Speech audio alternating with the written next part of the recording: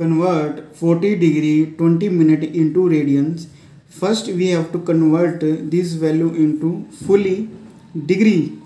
So 40 degree 20 minute, we have to write 40 degree plus 20 divided by 60.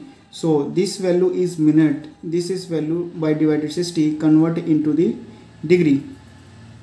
So both of value in degree, solve by 1 and 3. So our answer is 40 degree plus 1 by 3 degree. Solve, take a LCM, 3 into 1 3 into 40 120 plus 1 into 1 1.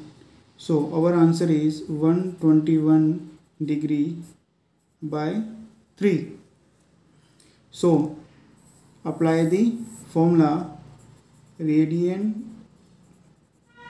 measure is equal to pi by 180 into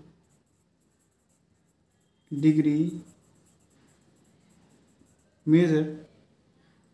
So pi by 180 into degrees 121 divided by 3. So pi into 121 pi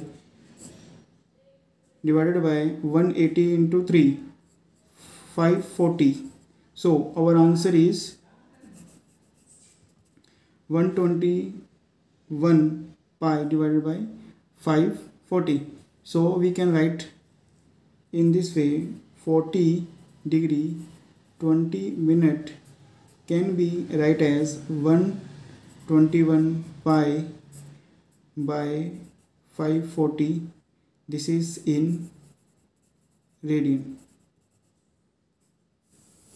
This is our answer.